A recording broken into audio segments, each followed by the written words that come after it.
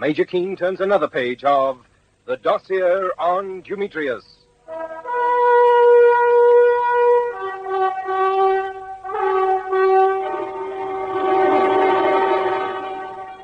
There were 29 hours to go when the word I was waiting for came through. Haydée was on my phone, making her third attempt to betray Dumetrius, and to save herself at the same time. At least, that's what I was intended to believe.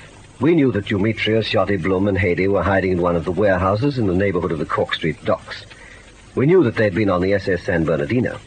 We had the San Bernardino's master under arrest, and he was due for some solid questioning.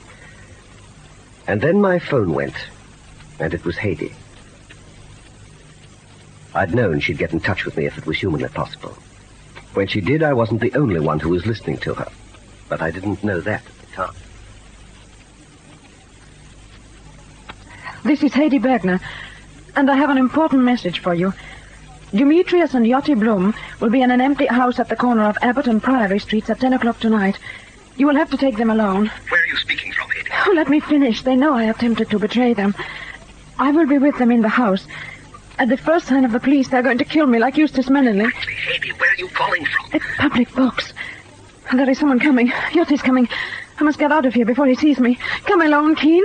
If you bring police, they will kill me. They'll kill me unless you come alone. Well done, Haydée. All right, Jotty, you can put your knife away. You can see Haydée prefers her own life to Gregory Keene's. Why don't you let him stab me? Look at him. He hates to put his knife away. Then don't tempt him. You still need me for the second call, don't you? And you want me to watch you do away with Keene? So I'm still safe from Dumetrius, the man I loved and sold my soul to. If you insist on making small talk, Haydée, let me point out how cheaply we bought you. No, we won't go up to the loft again just yet. We'll wait till we've made our second phone call, the one Keene will be so sure is genuine. How's the time? Yes. We'll give Keene 12 or 15 minutes to digest your message and get his men together. Jotty, give Haydée a cigarette and light it for her. You can see she's not happy, can't you?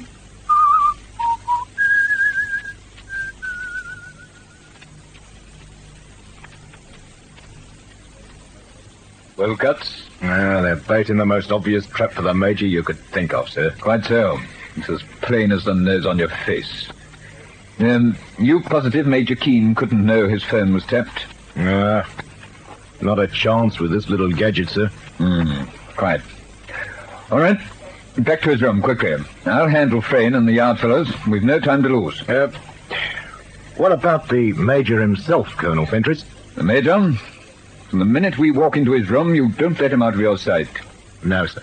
For his own protection, you understand that? Yes, sir. Now, this is the situation as I see it. Dumetrius and Jotty Blum will be in or near the house the Bergner girl just told us about. Mm-hmm. They'll have some means of getting away quickly. And, of course, they're counting on Major Keene coming alone to save Haydée's life if possible. Yes, but surely the Major won't be taken in with anything so blooming simple a nipper could see through it. Yes, exactly, but, I'm afraid Major Keene's not completely rational where Haydée Bergner is concerned, Cuts. No, sir. If he's taken in, he'll keep that phone call to himself. If he's not, he'll be looking for us this minute. You can see that, don't you, Cuts? Yes, Colonel. All right. Now, come along. Upstairs at the double. Hey, Colonel, are we putting a man on the recorder in case the Major gets another call, sir? There won't be any more calls, Cuts. Come along, upstairs, man. We want to see how Keene's taken his message from Haydée Bergner. And remember this, Cuts. Don't let him out of your sight.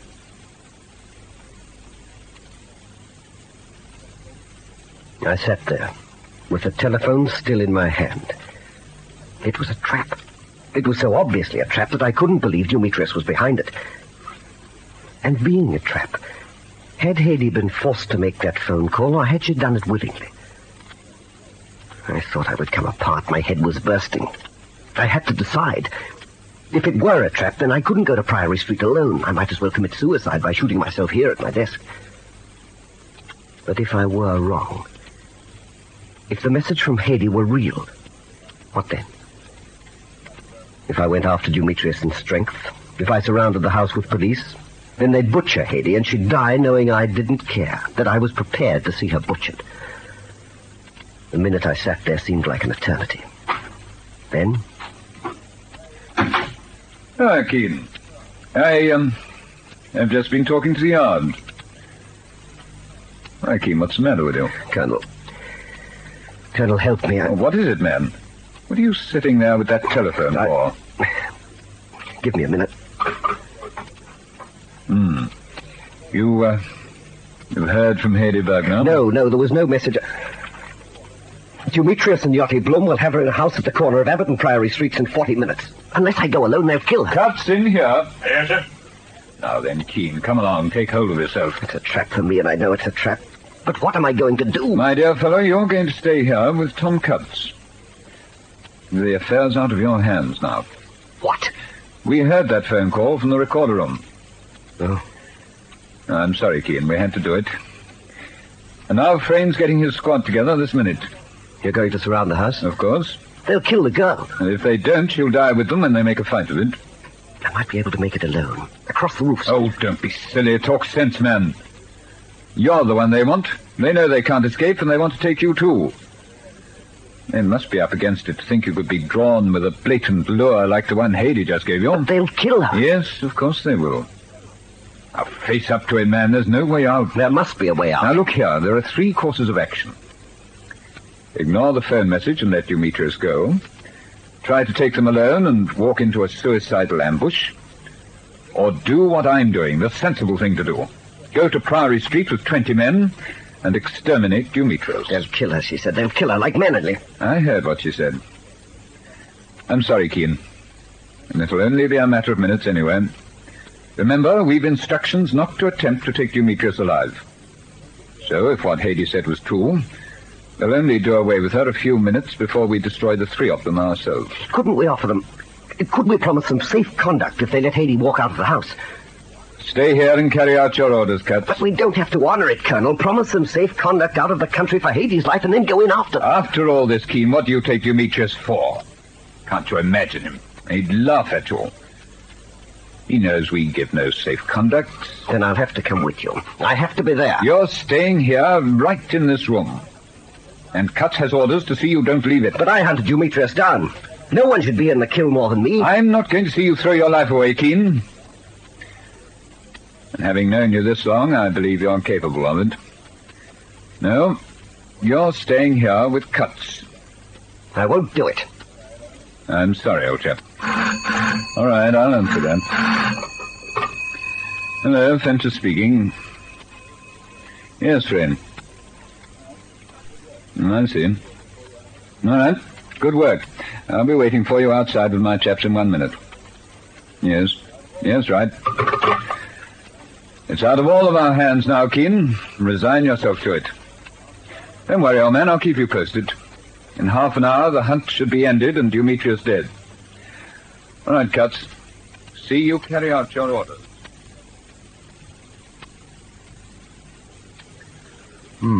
14 minutes since your first phone call, Hady. Good. Now we try again. This is the important one. Yachty will be behind you as before. Make no mistake. I hope Keene has already gone to the address in Priory Street. That's the one circumstance over which I have no control. But your first message was so obviously a trap that he'll surely wait to collect a squad of men. I think we've let an appropriate interval go by. I have to do it now. Now. Pick up the telephone.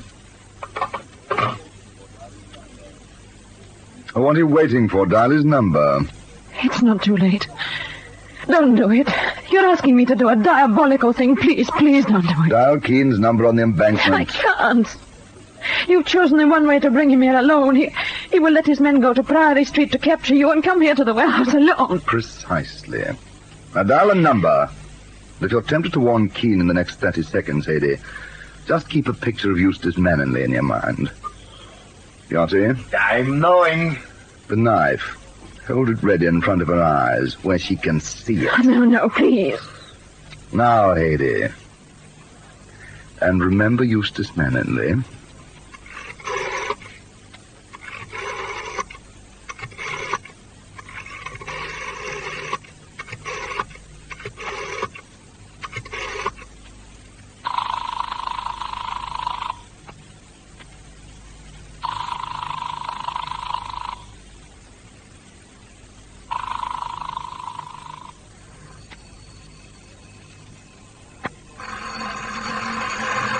I'll take it if you like, Major. No.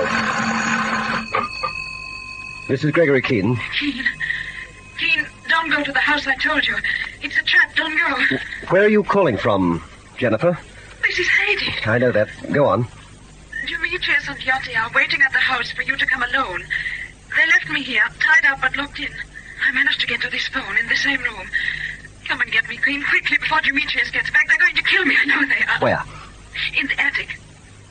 In the loft of the fourth warehouse from the docks in Shirley Road. All right. Leave it to me. You'll come at once. Of course. Who was that, Major? It was a personal call, Jennifer Shaw. Which car did Colonel Fentress use, do you know, Cut? The Green Saloon, sir. Oh, I thought he might have taken mine. No, sir. Yours is outside of the curb. Yeah. Well, in that case, Cut, stand aside. Ah, now look here, Major. Yes. I'm pointing a gun at you, and I mean it. I'm getting out of here, and you're not stopping me. So come on, Tom, stand aside.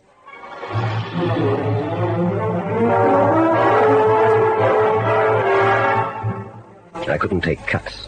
I was going for Haydée Bergner, and when I had her, she wasn't going to be handed over to Scotland Yard. I was going to keep her hidden till I could get her away altogether.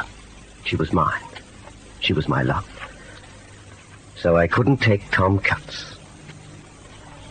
There were 18 hours to go.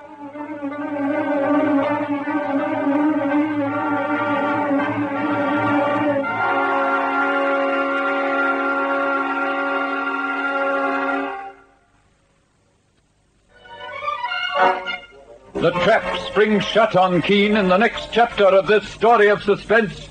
Dossier on Dumetrius.